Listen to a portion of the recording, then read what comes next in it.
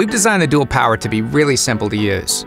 First, decide if you want to do the high traffic areas or if you're going to move all of the furniture in order to clean the entire room. Next, vacuum thoroughly to get as much surface dirt up as possible. Now you need to prep your cleaner. Press the latch on your solution tank and tilt it away from the cleaner to remove it. Fill the tank with hot tap water first. Then use the flip side of the cap as a measuring tool. You'll want to add 2 capfuls of solution to your clean water tank. Step on this button to release the handle and turn the cleaner on. Squeeze the trigger as you slowly push the cleaner forward. Go slower than you think you need to. The slower the better. Continue to squeeze the trigger as you pull your cleaner back over the same spot.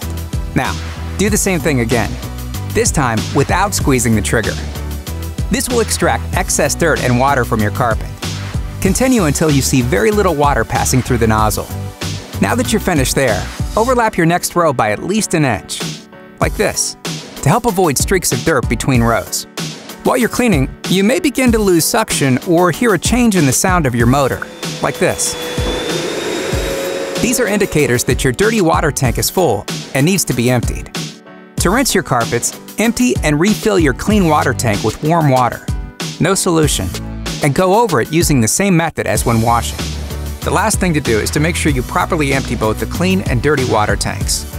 First, squeeze the latch on the clean water tank and empty out any remaining cleaning solution. Rinse it out really well and let it air dry.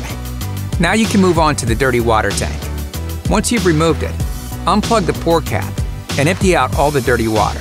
Rinse the tank thoroughly with clean water. The best way to do this is to fill it up about halfway, then swirl it around. Once you've emptied and cleaned the tank, set it out to dry. Water will sometimes drip from the brushes on the bottom of your DualPower immediately after use, so we recommend that you don't store your cleaner on a wood or laminate surface until it's totally dry.